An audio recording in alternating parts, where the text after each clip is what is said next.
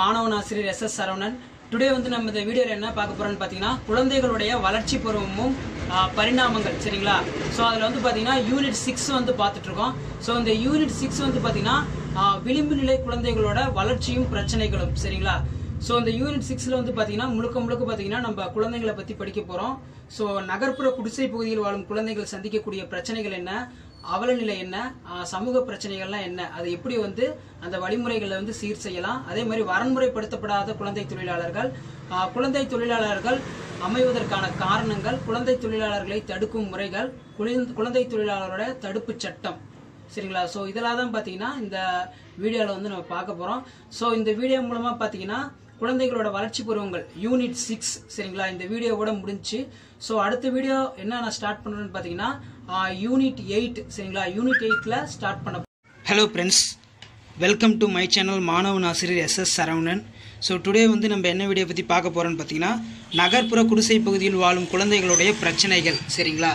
So இது பார்த்தீங்கன்னா unit 6. இப்போ யூனிட் 6 வந்து பார்த்துட்ருக்கோம். குழந்தைகளின் வளர்ச்சி பருவங்களில் யூனிட் 6ல் வந்து பார்த்திங்கன்னா நகர்ப்புற குடிசை பகுதியில் வாழும் குழந்தைகளோட பிரச்சனைகள் பார்க்குறோம். ஸோ நீங்கள் எக்ஸாம்பிள் வந்து இப்படி இந்த மாதிரி ஒரு ஏரோ மார்க் கிளாசிஃபிகேஷன் மாதிரி போட்டுக்கோங்க. குழந்தைகள் பிரச்சனைகள் தீர்க்கும் வழிமுறைகள். ஸோ இப்போ நகர்ப்புறத்தில் வாழும் குழந்தைகளோட பிரச்சனைகள் என்னென்னு நம்ம எடுத்துக்கிட்டோம்னா வசிப்பிடத்தில் அடிப்படை வசதிகள் இல்லாமை, சுற்றுச்சூழல் அசுத்தமும் துப்புரவும் இல்லாமல் இருத்தல், கல்வி மற்றும் மருத்துவ வசதி இல்லாமை, சமூக பிரச்சனைகள். ஸோ இதான் வந்து பார்த்தீங்கன்னா குழந்தைகளுடைய பிரச்சனைகள். ஸோ நீங்கள் எக்ஸாம்பிள் அதுபோது குறிப்பு சட்டகம் போட்டு முன்னுரை, நகர்ப்புற குடிசை பகுதியில் வாழும் குழந்தைகள் சந்திக்கும் பிரச்சனைகள், வசிப்பிடத்தில் அடிப்படை வசதிகள் இல்லாமை, சுற்றுச்சூழல் அசுத்தமும் துப்புரமும் இல்லாமல் இருத்தல், கல்வி மற்றும் மருத்துவ வசதி இல்லாமல் இருத்தல், சமூக பிரச்சனைகள். ஸோ இந்த மாதிரி பார்த்திங்கன்னா ஜஸ்ட் ஒரு குறிப்பு சட்டங்கள் மாதிரி போட்டு எழுதுங்க. ஸோ உங்களுக்கு வந்து பார்த்திங்கன்னா மார்க்ஸ் வந்து பார்த்திங்கன்னா அதிகமாக வந்து கிடைக்கும். ஸோ B.Ed பொறுத்த வரைக்கும் பார்த்திங்கன்னா உங்கள் பேப்பர் ப்ரெசன்டேஷன் தான். சரிங்களா? நீங்கள் எந்த அளவுக்கு பேப்பர் ப்ரெசன்டேஷன் பண்ணுறீங்களோ அந்த அளவுக்கு பார்த்திங்கன்னா உங்கள் மார்க் வந்து இன்க்ரீஸ் ஆகும். ஸோ இந்த மாதிரி வந்து எழுதிக்கோங்க. ஸோ இது பார்த்திங்கன்னா ஜஸ்ட்டு நோட்ஸ் மாதிரி தான். இதுக்கு வந்து மேலே பார்த்திங்கன்னா நான் புக்கில் வந்து பார்த்திங்கன்னா ஆன்சர் இருக்குது. அது பார்த்திங்கன்னா நான் ஸ்னாப் எடுத்து இங்கே எழுதியிருக்கேன். இங்கே பாருங்கள். ஸோ இதான் அதுக்கான நோட்ஸு. நகர்ப்புற குடிசை பகுதியில் வாழும் குழந்தைகளோட பிரச்சனைகள். ஸோ வசிப்பிடத்தில் அடிப்படை வசதிகள் இல்லாமை. ஸோ அவங்க வசிக்கிற இடத்துல வந்து போதுமான வசதிகள் வந்து இருக்காது. வசிப்பிடத்தில் அடிப்படை வசதிகள் இன்மை, முறையான இருப்பிடம், பாதுகாப்பான குடிநீர், கழிப்பிட வசதி, கழிவுநீர் அகற்றம் போன்ற அடிப்படை வசதிகள் நகர்ப்புற குடிசை பகுதியில் வாழும் குழந்தைகளுக்கு கிடைப்பது இல்லை. செகண்ட் பார்த்திங்கன்னா சுற்றுச்சூழல் அசுத்தமும் துப்புரவும் இன்றி இருத்தல். குடிசை பகுதியில் வசிக்கும் குழந்தைகள் சுற்றுச்சூழல் தூய்மையற்றதாகவும் துப்புரவு இன்றியும் காணப்படும். Unclean and unhygienic. இத்தகைய அசுத்தமான சுற்றுச்சூழலும் தூய்மையற்ற தண்ணீரும் பருகுவதாலும் நகர்ப்புற குடிசை பகுதியில் வாழும் 5 வயதிற்கு மேற்பட்ட குழந்தைகள் வாந்தி, பேதி, காலரா போன்ற நீர் மூலம் பரவும் தொற்று நோய்களுக்கு இழக்கின்றன. ஊட்டச்சத்து குறைபாடும் மோசமான உடல்நலவும் குழந்தைகளது சராசரி வாழ்நாள் அளவை பெரிதும் பாதிக்கின்றன. நெக்ஸ்ட் வந்து பார்த்திங்கன்னா கல்வி மற்றும் மருத்துவ வசதி கிட்டாமை. நகர்ப்புற குடிசை பகுதியில் வாழும் குழந்தைகள் வறிய குடும்ப சூழலிலும் உடல் ஆரோக்கியமின்மையும் அவர்கள் பள்ளிக்கு ஒழுங்காக செல்ல முடியாத நிலையினை தோன்றுதலும் வசிக்கின்றன. பெற்றோர்களும் கல்வியின் முக்கியத்துவத்தை உணராமல் இருந்தாலும் தமது குழந்தைகள் பள்ளிக்கு அனுப்பி ஆர்வம் காட்டாமல் இருந்தாலும் நகர்ப்புற குடிசை வாழ் குழந்தைகள் பெரும்பாலும் தொடக்க கல்வியினை கூட முடிக்காத இருக்கின்றன. சிறு வயதிலே தன்னை குழந்தைகளோடு சேர்த்து கொண்டு குப்பை பொறுக்குவதிலும் உணவு விடுதல்களில் தூய்மை செய்வதிலும் ஈடுபடுகின்றன. ஸோ இவர்களுக்கு முறையான மருத்துவ வசதி கிட்டுவதில்லை. அளிக்கப்படும் ஊதியமும் மிக குறைவு. ஸோ நம்ம நகர்ப்புற குழந்தைங்களில் என்னென்ன பிரச்சனைகள் வந்து சந்திக்கிறாங்க அப்படின்னு சொல்லி இந்த வீடியோவில் பார்த்துட்ருக்கோம். இது பார்த்திங்கன்னா ஒரு இம்பார்ட்டண்டான கொஸ்டின். ஸோ 6th யூனிட்னு எடுத்துக்கிட்டோம்னா நீங்கள் ஈஸியாக வந்து பார்த்திங்கன்னா ஸ்டோரி மேக் பண்ணி எழுதலாம். குழந்தைகளோட பிரச்சனைகள் தான் பார்த்திங்கன்னா பெரும்பாலும் பார்த்திங்கன்னா இந்த யூனிட்டில் படிப்போம். என்னென்ன பாலியல் வன்முறைகள் நடக்குது, குழந்தை தொழிலாளர்கள், அப்புறம் HIV-ஆல் பாதிக்கப்பட்ட குழந்தைகள் வந்து எப்படி வந்து சமூகத்தில் பார்க்கப்படுறாங்கன்னு சொல்லி. ஸோ இந்த மாதிரி குழந்தைகளை வச்சே தான் பார்த்திங்கன்னா இந்த யூனிட் இருக்கும். ஸோ இந்த யூனிட் நல்லா படிச்சுக்கோங்க. இதுலேருந்து கண்டிப்பாக ஒரு கொஸ்டின் கேட்பாங்க. சமூக பிரச்சனைகள். இப்போ சமூக பிரச்சனைன்னு பார்த்தோம் பார்த்தீங்களா? சமூக பிரச்சனை பார்த்திங்கன்னா நகர்ப்புற குடிசை பகுதியில் வாழ்வரிடையே காணப்படும் முக்கிய சமூக பிரச்சனைகள் வேலையின்மை அதிக அளவு இருத்தல், குடும்ப வன்முறை அடிக்கடி நிகழ்தல், மன நிம்மதி பெறுவதாக எண்ணி மதுப்பழக்கம் மற்றும் போதைப் பொருட்களுக்கு அடிமையாதல், ஏழ்மையில் வாடுதல், அதன் காரணமாக கல்வியில் செயல்திறன்களும் தேர்ச்சி பெற்றிடாமை, வேலை கிட்டாமை, ஏழ்மை தொடர்தல், விஷ சூழல் நீடிக்கிறது. ஸோ நகர்ப்புற குடிசை பகுதியில் வாழ்வோட பிரச்சனைகள் தீர்ப்பதற்கான வழிமுறைகளை பற்றி எழுதுக அப்படின்னு சொல்லி பார்த்தீங்கன்னா கேட்கலாம். ஸோ இதுவும் வந்து பார்த்திங்கன்னா ஒரு இம்பார்ட்டன்ட் கொஸ்டின். ஸோ என்னென்னு பார்த்தீங்கன்னா நகர்ப்புற குடிசை பகுதியில் வாழ்வோரை கணினி கொண்டு அரசு பதிவு செய்து ஒவ்வொருக்கும் அடையாள எண் கொண்ட அட்டை வழங்கல். இத்தகைய பதிவேற்றத்தை தொடர்ந்து பராமரித்தல். ஸோ ஆதார் மாதிரியே பார்த்திங்கன்னா நகர் குழந்தைகள் வாரங்களுக்கு வந்து ஆதார் அட்டை அந்த மாதிரி கொடுக்கணும் அப்படின்னு சொல்கிறாங்க. குடிசை பகுதியில் வாழ்வோருக்கு அரசு கான்கிரீட் குடியிருப்பு வழங்கல். ஸோ குடிசை பகுதியில் வாழ்கிறாங்க பார்த்திங்களா, ஏதோ ஒரு பேரிடர் வந்துச்சுன்னா குடிசை வந்து சீக்கிரம் வந்து பார்த்திங்கன்னா டேமேஜ் ஆயிரும். ஸோ அதை வந்து போக்குறதுக்கோசரம் பார்த்திங்கன்னா அந்த பேரிடர் வந்து நீக்கிறதுக்கோசரம் ஸோ கவர்மெண்ட்டு பார்த்திங்கன்னா உங்களுக்கு வந்து கான்கிரீட் வீடு வந்து கட்டி கொடுக்கணும் அப்படின்னு சொல்கிறாங்க. மின் வசதி, சாலை வசதி, குடிநீர் வசதி, கழிவுநீர் வெளியேற்றும் வசதி ஆகியவை செய்து கொடுத்தல். ஆரம்ப சுகாதார நிலையம் ஒன்றை அருகாமையில் இயங்க செய்தால். தொடக்கப்பள்ளியினை நிறுவிய குழந்தைகள் பள்ளியில் சேர்ந்து வாரம் முழுவதும் மதிய உணவு அளித்தல். கிராமப்புறங்களில் இருந்து இடம்பெயர்ந்து வரும் கூலி தொழிலாளர்களுக்கு குறைந்தபட்ச ஊதியத்தை அரசு நிர்ணயித்து வெளியிடுதல். 100 தொழிலாளர்களுக்கு மேல் வேலை செய்யும் தொழிலங்கள் செயற்திட்டங்கள் தமது தொழிலாளர்களுக்கு குடியிருப்பு வசதிகளை ஏற்படுத்தி தருதலை கட்டாயமாக்குதல். நகர்ப்புற குடிசை பகுதியில் வாழும் பெண்களுக்கு கைத்தொழில், அரசு உதவித்தொகையோடு கூடிய குறுகிய கால பயிற்சியளித்தலோடு சுய வேலைவாய்ப்பை பெருக்கி கடன் உதவியும் அளித்தல் வேண்டும்.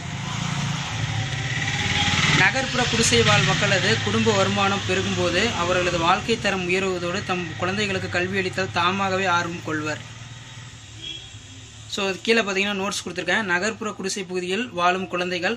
ஸோ ஃபஸ்ட்டு வந்து நீங்கள் இன்ட்ரடக்ஷன் எழுதிக்கோங்க. இன்ட்ரடக்ஷன் அதாவது முன்னுரை எழுதி குழந்தைகளுடைய பிரச்சனைகள், வசிப்பிடத்தில் வசதிகள் இல்லாமை, சுற்றுச்சூழல் அசுத்தமும் துப்புரமும் இல்லாமல் இருத்தல், கல்வி மற்றும் மருத்துவ வசதி இல்லாமல் இருத்தல், சமூக பிரச்சனைகள், ஸோ அதை தீர்க்கும் வழிமுறைகள். ஸோ இந்த மாதிரி எழுதிக்கோங்க. ஸோ அடுத்து வாங்க நெக்ஸ்ட் கொஸ்டின் பார்க்கலாம். அப்போ நெக்ஸ்ட் கொஸ்டின் பார்த்தீங்கன்னா விளிம்பு நிலை குழந்தைகள் சமூக தரநிலையினை உயர்த்தும் நடவடிக்கைகள். ஸோ இது என்னன்னு பார்த்தீங்கன்னா கீழே பார்த்தீங்கன்னா ஹிண்ட்ஸ் கொடுத்துருக்கேன். விளிம்பு நிலை குழந்தைகளின் சமூக தரநிலை உணர்த்தும் நடவடிக்கைன்னு பார்த்தீங்கன்னா சமூக ஒழுக்கம், அடிப்படை வசதிகள் இல்லாத வசிப்பிடம், ஏழ்மை நிலைமை போக்கும் திட்டம், கல்வி மருத்துவ வசதி இல்லாமை, மாற்றுப்பள்ளி மற்றும் முறைசாரா கல்வியினை ஊக்குவித்தல். ஸோ இதான் வந்து இந்த கொஸ்டினுக்கு வந்து நோட்ஸ். நீங்கள் இப்படி தான் பார்த்தீங்கன்னா எக்ஸாமில் வந்து பார்த்தீங்கன்னா ஸ்னாப்சிஸ் குறிப்பிச்சடங்கம் போட்டு வந்து நீங்கள் எழுதணும். சரிங்களா? ஸோ இப்போ மேலே வந்து ஒரு தடவை கிளாங்ஸ் பார்த்துட்டு வந்துடலாம் வாங்க. விளிம்பு நிலை குழந்தைகளோட சமூக தரநிலையினை உயர்த்தும் நடவடிக்கைகள்னு பார்த்தோம்னா சமூகத்தின் பெரும்பான்மையான குழுக்களால் வேற்று பாற்றப்பட்டு தொடர் புறக்கணிப்பு உள்ளாகி ஒதுக்கப்பட்டவர்கள் ஏனையோர்களுக்கு உரிமைகளும் சலுமைகளும் மறுக்கப்பட்டு வறிய நிலையில் வாழும் குழந்தைகளே விளிம்பு நிலை குழந்தைகள் என்று அழைக்கப்படுகின்றன.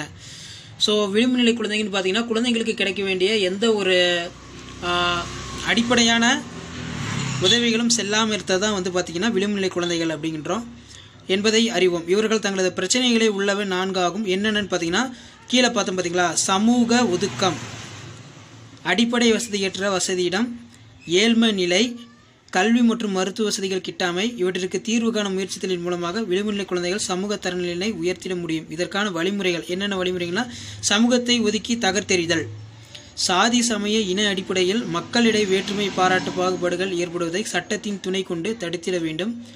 இதன் அடிப்படையிலே வன்கொடுமை தடுப்புச் சட்டம், அரசியல் சாசனப்படி வழங்கப்பட்டுள்ள சமூக உரிமை சட்டம் போன்றவை இயற்றப்பட்டுள்ளது. சமூக ரீதியான பின்தங்கிய பிற்படுத்தப்பட்ட மக்களுக்கு கல்வி மற்றும் வேலைவாய்ப்பில் சிறப்பு ஒதுக்கீடு அளித்தல், அனைத்து சமூகத்தினருக்கும் மக்கள் ஒன்றிணைந்து வாழும் சமத்துவ குடியிருப்புகளை அதிக எண்ணிக்கையில் பரவலாக அமைத்தல், அனைவருக்கும் பொதுப்பள்ளிகள் உடைய அமைப்பை உருவாக்குதல், உள்ளூர் பொது இடங்கள், கோயில்கள், உணவகங்கள் போன்றவை மற்றும் பொது வசதிகள் அனைத்து சமூக பிரிவினருக்கும் பயன்படுத்தி உரிமையினை நிறுத்திட மாவட்ட நிர்வாகம் தொடர்ந்து கண்காணிப்பை மேற்கொள்ளுதல், கலப்பு திருமணங்களுக்கு சட்டப்பூர்வமாக அங்கீகாரம் அளித்தலோடு கலப்பு திருமணம் பிரிவிற்கு உரிய வேலைவாய்ப்பு முன்னுரிமை அளித்தல். ஸோ இதான் பார்த்தீங்கன்னா அடிப்படை வசதிகள் கொண்ட குடியிருப்புகளை ஏற்படுத்தி தருதல். அடுத்து அடிப்படை வசதிகளான குடிநீர் வழங்கல், கழிவுநீர் அகற்றம், குப்பை குளங்கள் அவ்வப்போது அப்பாற்படுத்தப்பட்ட ஏற்பாடு செய்தல், சாலை வசதி மற்றும் மின்சார வசதி கொண்ட குடியிருப்புகளை பெரிய அளவில் உருவாக்கி விளிம்பு நிலை மக்கள் அனைவருக்கும் படிப்படியாக அளித்தல். இத்தகைய குடியிருப்புகளை அருகாமையிலே தொடக்கப் பள்ளிகளும் அன்றாட வாழ்க்கைக்கு தேவைப்படும் பொருட்களையும் பெற்றுவதற்கான மளிகை கடைகள், காய்கறி கடைகள் போன்றவற்றை ஏற்படுத்தி கொடுத்தல். ஸோ கீழே பார்த்தீங்கன்னா விளிம்பு நிலை குழந்தைகளுடைய சமூக தரநிலை உணர்த்தும் நடவடிக்கையான நோட்ஸ் வந்து பார்த்தீங்கன்னா சின்னதாக கொடுத்துருக்கேன். ஸோ இதுதான் வந்து பார்த்தீங்கன்னா நீங்கள் எக்ஸாமில் வந்து குறிப்பிச்சடங்கம் போட்டு எழுதுறதுக்கு யூஸ் ஆகும். ஸோ அடுத்த கொஸ்டின் பார்க்கலாம் வாங்க. வரன்முறைப்படுத்தப்படாத தொழில் பிரிவினில் வேலை செய்யும் குழந்தைகள், children working in unorganised sector. சரிங்களா? இதுக்கு வந்து கீழே பாருங்கள் நோட்ஸ் கொடுத்துருப்பேன். வரன்முறைப்படுத்தப்படாத தொழில் பிரிவில் வேலையினை செய்யும் குழந்தைகள் பார்த்தீங்கன்னா முக்கிய பண்பியல்புகள் என்ன, குழந்தைகளது பிரச்சனைகள், பிரச்சனை தீர்க்கும் வழிமுறைகள். ஸோ இந்த 3 கண்டென்ட் பாயிண்ட்ஸ் தான் வந்து பார்த்தீங்கன்னா நீங்கள் யூஸ் பண்ணுவீங்க இந்த கொஸ்டினுக்கு. ஸோ அதை ஃபஸ்ட்டு ஒரு தடவை பார்த்துக்குவோம்.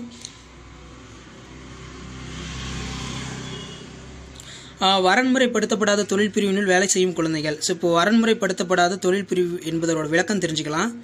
இது வந்து பார்த்தீங்கன்னா national commission for enterprise of unorganised sector, அதாவது வரன்முறைப்படுத்தப்படாத தொழில் பிரிவில் புதிய முயற்சிக்கான தேசிய கழகம்னு சொல்லுவோம். பணிச்சூழல் மற்றும் வாழ்வாதாரங்களை பெருகுவதன் தொடர்பாக தனது அறிக்கையில் வரன்முறைப்படுத்தப்பட்ட தொழில் பிரிவு என்பதை தனிப்பட்ட நபரையோ குடும்ப உறுப்பினர்களையோ உரிமையாளர்களையோ கொண்டு 10 பேருக்கு குறைவாக தொழிலாளர்களை உடைய பதிவு செய்யப்படாத வர்த்தக நிறுவனத்தை தூக்கி வீட்டில் இருந்தபடியே அல்லது குறிப்பிட்ட இடத்திலிருந்தே பொருட்களை உற்பத்தி செய்யும் விற்றலோ அது கட்டணத்துடன் கூடிய சேவைகளில் ஈடுபடுதல் என்று விளக்கியுள்ளது. ஸோ இவங்க வந்து பார்த்தீங்கன்னா சொந்தக்காரங்க மூலயமா ஒரு தொழிலில் வந்து அமர்த்தப்படுவாங்க. ஸோ பாதிலே பார்த்தீங்கன்னா பள்ளி போகிறத வந்து ஸ்டாப் பண்ணிட்டு வீட்டிலே வந்து ஏதோ ஒரு சிறு தொழிலை கற்றுக் கொடுத்து ஸோ அந்த தொழிலை கற்றுக்கிட்டு இதை வந்து நீ பார்த்துக்கோ அப்படின்னு சொல்லி கொடுத்துருவாங்க. ஸோ இதுதான் வந்து பார்த்தீங்கன்னா வரன்முறைப்படுத்தப்பட்ட தொழிலாளர்கள் அப்படிம்போம். ஸோ இது பார்த்தீங்கன்னா நிலமற்ற விவசாய கூலிகள், மீனவர்கள், கால்நடை வளர்ப்போர்கள், பீடி சுற்றுவோர்கள், பொருட்சிப்பங்களாக கட்டி பெயர் சீட்டு ஒட்டுவோர்கள், கட்டுமான தொழில் ஈடுபடும் தொழிலாளர்கள், கொத்தனார், சித்தால், தச்சார் போன்றவர், கைவினைப் பொருட்கள், கலைப்பொருட்கள் தயாரிப்போர். ஸோ இந்த மாதிரி பார்த்தீங்கன்னா இந்த வேலை செய்கிறவங்களாம் வரன்முறைப்படுத்தப்பட்ட அப்படின்னு சொல்லுவோம். ரிக்ஷா ஓட்டுபவர்கள், செருப்பு தைப்பவர்கள் மற்றும் தோல் பொருட்கள் தயாரிப்போர், சுமை தூக்குவோர், வீட்டு வேலை செய்வோர், காய்கறி விற்போர், செய்தித்தாள் விற்பனையாளர், மாட்டு வண்டி ஓட்டுவோர், தையல் வேலை செய்வோர் போன்றவை பலதரப்பட்ட சிறு தொழிலில் ஈடுபடுவோர். இந்தியாவில் 459 மில்லியன் தொழிலாளர்கள் வரன்முறைப்படுத்தப்படாத தொழில் பிரிவில் பயணிடுவதாக 2011ஆம் ஆண்டு மேற்கொள்ளப்பட்ட கணக்கு கூறப்படுகிறது. ஸோ வரன்முறைப்படுத்தப்படாத தொழில் பிரிவில் வேலை செய்வோரின் முக்கிய பண்பியல்புகள் பார்ப்போம். வரன்முறைப்படுத்தப்படாத தொழில் பிரிவில் வேலை செய்வோரது முக்கிய பண்பியல்புகள். இவர்கள் பெரும் எண்ணிக்கையில் இந்தியாவின் அனைத்து பகுதியிலும் காணப்படுகின்றனர்.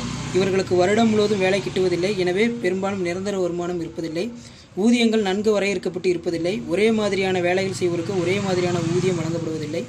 பணி சுமைகள் பெரும்பாலும் அடிப்படை வசதிகள் அற்றவையாக இருக்கும். வேலை செய்திடும் இடங்களும் அவ்வப்போது மாற்றக்கூடும். முதலாளி தொழிலாளி உறவுமுறை நன்கு வரையறுக்கப்பட்டு முறையாக அமைந்திராது, அதாவது முறையற்ற இன்ஃபார்மல் முறையிலே காணப்படும். இவர்களுக்கு வரையறுக்கப்பட்ட வேலைக்கான நுழைவுத் தொகுதிகள் என்றும் இவைகள் பழங்கால தொழில்நுட்பங்களையே உற்பத்தி செய்வதில் பின்பற்றுகின்றனர். உற்பத்தி செய்யப்படும் பொருட்களுக்கு உயர்தரத்தில் இல்லாமலும் சிற்பங்களாக நேர்த்தியுடன் கூட்டும் விளங்கும் உற்பத்தி பொருட்கள் தனித்துவ அடையாள பெயர் கொண்டு சந்தைப்படுத்தப்படுவதில்லை. இவர்களது செய்திறன்களும் உற்பத்தி திறனும் குறைந்த அளவிலே இருக்கும். இவர்கள் தொழிற்சங்கங்களில் கவனத்தை பெறுவதில்லை. இவர்கள் பொறுத்தவரை தொழிலாளர் நலச்சட்டங்கள் பெரும்பாலும் பயன்படுவதில்லை. இவர்களுக்கு சொற்ப ஊதியமே கொடுக்கப்பட்டு உழைப்பு சுரண்டப்படும். இவர்களுக்கு பணி நிரந்தரமும் சமூக பாதுகாப்பும் இல்லை. ஸோ அவ்வளோதான் வந்து ஃப்ரெண்ட்ஸ். வரன்முறைப்படுத்தப்படாத தொழில் பிரிவில் வேலை செய்யும் குழந்தைங்களுக்கு முக்கிய பண்பியல்புகள்னால் என்ன, அவங்க சந்திக்கும் பிரச்சனைகள், அந்த பிரச்சனை வந்து நம்ம எப்படி தீர்க்கலாம், ஸோ அதான் வந்து இங்கே நோட்ஸ் மாதிரி கொடுத்துருக்கேன். ஸோ இது பார்த்துக்கோங்க. குழந்தை தொழிலாளிகள். ஸோ குழந்தை தொழிலாளிகள்னு பார்த்தீங்கன்னா உங்களுக்கு தெரியும். ஸோ இது நீங்கள் பார்த்தீங்கன்னா ஈஸியாக வந்து பார்த்தீங்கன்னா ஸ்டோரி மாதிரி எழுதலாம். ஸோ இந்த யூனிட் எடுத்துகிட்டோன்னு பார்த்தீங்கன்னா குழந்தைங்களை பற்றி தான் பார்த்தீங்கன்னா அதிகமாக வந்து நோட்ஸ் இதில் இருக்கும். ஸோ இந்த யூனிட் பொறுத்த வரைக்கும் ரொம்ப ஈஸியான யூனிட்டு. ஸோ இதில் எந்த கொஸ்டினும் வந்து ஸ்கிப் பண்ணிடாதீங்க. கண்டிப்பாக வந்து பார்த்தீங்கன்னா எக்ஸாமுக்கு கேட்பாங்க. ஸோ இப்போ குழந்தை தொழிலாளிகள்னால் உங்களுக்கு தெரியும். குழந்தை தொழிலாளர்கள் ஏற்படுறதுக்கு காரணம் என்ன? குடும்ப சூழ்நிலை, பொருளாதார சூழ்நிலை, சமூக சூழ்நிலை, கல்வியோருடைய தொடர்பு காரணி. என்ன பிரச்சனைகள்? குழந்தை தொழிலாளர்கள் கூட என்ன பிரச்சனைகள்? அதை தடுக்கும் வழிமுறைகள் என்ன? அரசின் தண்டனை, தன்னார்வ தொண்டு நிறுவனம், வகுப்பறை சூழல், பள்ளி நடைமுறையை மேம்படுத்துதல், மாற்றுப்பள்ளி முறை, முறைசாரா கல்வி ஊக்குவித்தல். ஸோ இதெல்லாம் தான் வந்து பார்த்தீங்கன்னா நோட்ஸ் இந்த கொஸ்டினுக்கு. ஸோ இப்போ இதை ஒன்று ஒன்றா பார்க்கலாம்.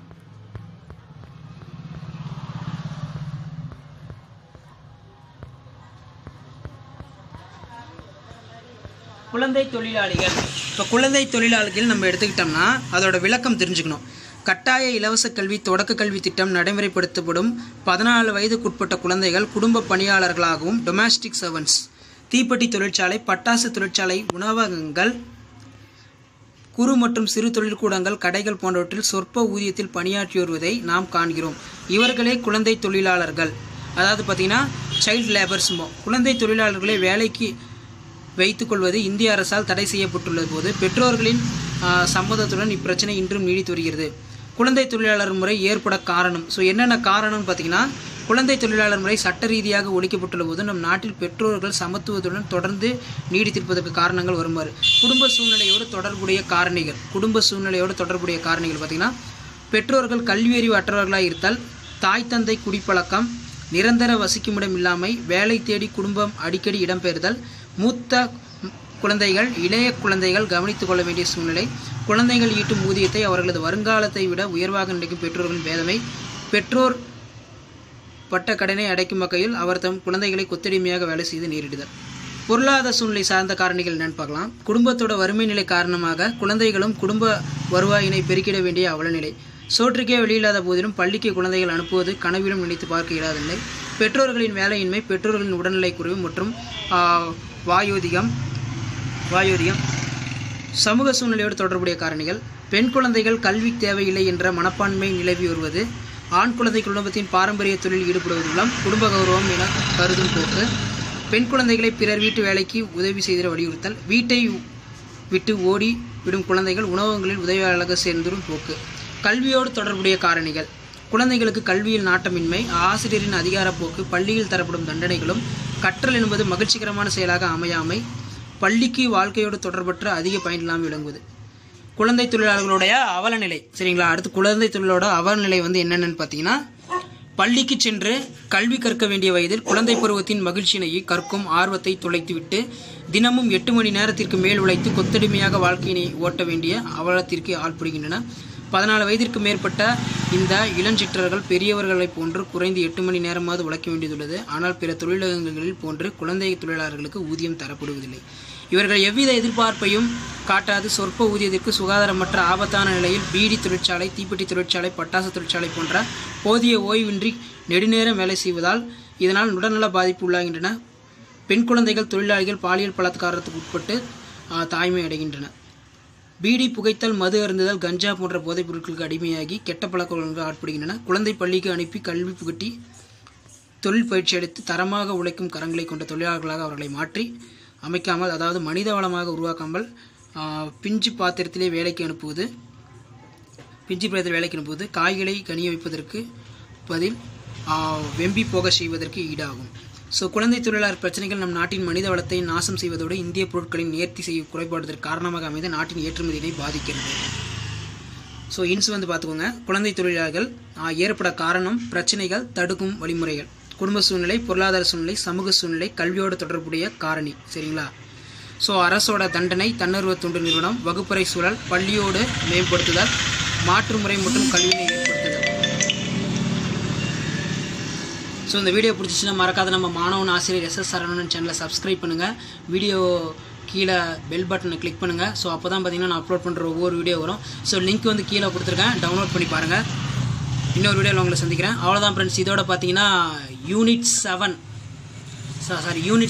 பார்த்தீங்கன்னா இதோட முடிஞ்சு. ஸோ இதுக்கு மேலே பார்த்தீங்கன்னா சைக்காலஜியில் யூனிட் 8 ஸ்டார்ட் பண்ண போகிறேன். ஸோ இப்போ யூனிட் 6 பார்த்தீங்கன்னா இந்த வீடியோட முடிஞ்சு போச்சு.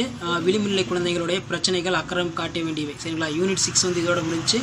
யூனிட் 7 முடிஞ்சு. அடுத்து பார்த்தீங்கன்னா யூனிட் 8 ஸ்டார்ட் பண்ண போகிறேன்.